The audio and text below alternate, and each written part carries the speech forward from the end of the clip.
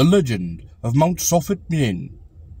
Sophet Bneng is a bare dome-like hill about 13 miles to the north of Shillong, and not far from the Shillong-Gati high road to the east, from which it is plainly visible. Its name signifies the very center of heaven. From the time of the creation of the world, a tall tree, reaching to the sky, grew on the top of this hill, and was used by the heavenly beings as a ladder to ascend and descend between the heavens and the earth.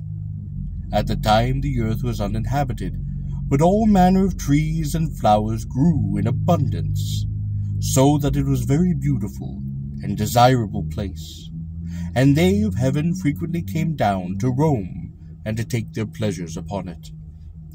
When they found that the land in the neighborhood of Sophet Bneng was fertile and goodly, they began to cultivate it for profit, but they never stayed overnight upon the earth.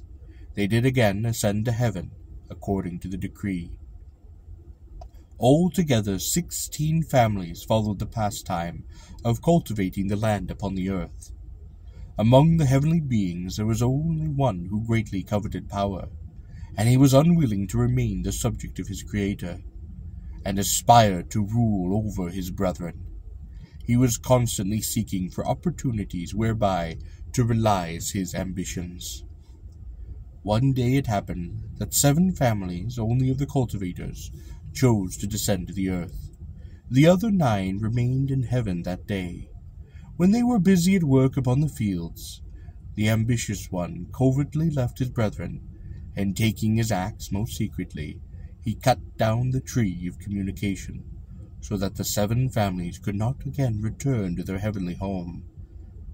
Thus it was that mankind had come to live upon the earth, and it is from these 7 families, called by the Khasis the Ki Hinu Skum, or the 7 nests, 7 roots, who descended from heaven upon that fatal day, that all the nations of the earth have sprung.